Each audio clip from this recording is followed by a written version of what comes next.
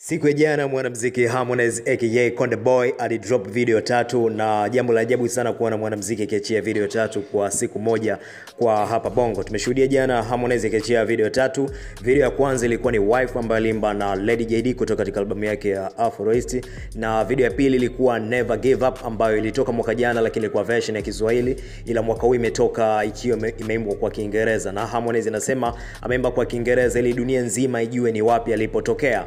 Na baada ya kuachia hizo video mbili kutoka katika albamu yake ya Afroist ambayo ilitoka mwezi wa 3 mwaka huu, akadrop na video ya 3 ambayo inaitwa Nishapona. Video ya wimbo huu umeshangaza watu wengi kutokana na muonekano wa Harmonize akiwa na muonekano ule wa kizamani, muonekano ambao alianza game akiwa lebo ya Wasafi, na huenda video ya wimbo huu ilishutiwa kitambo sana na ikawa imekaa tu store na kuachiwa, na Harmonize ameamua mwaka huu kuiachia. Na imekuaje akaachia video hii ambayo ilikuwa kitambo akiwa Wasafi?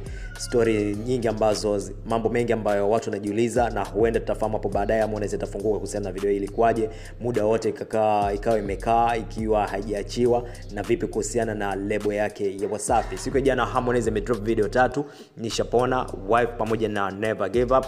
Na video ya Wife ambayo ameimba na Lady JD ni moja kati ya ngoma ambazo zimependwa sana kutoka katika albamu yake, na huenda ndio sababu ambayo imepelekea yeye kuachia video siku ya jana. Unaweza kutazama video zote 3 kupitia YouTube channel ya Harmonize aka Konde Boy, na pia usisahau kudrop comment yako hapo chini katika sehemu ya uwanja comment. Mimi ni Silver Rock Batman Real Life Shatter Singa.